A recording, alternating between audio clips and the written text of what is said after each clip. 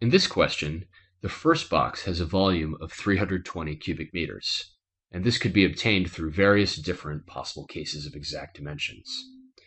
For example, the box could be 16 by 2 by 10, or 8 by 4 by 10.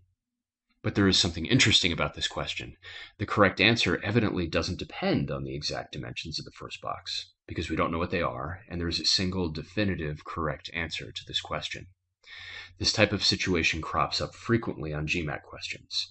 We are dealing with a range of possible cases and an outcome that is the same for all the cases. When this is true, we are free to choose any particular case we want for our own convenience.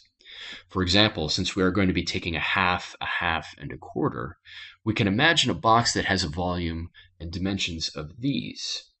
Then the volume of the second box is going to be a half of 8, a half of 10, and a quarter of 4, which we can calculate quite easily to give us a volume of 20.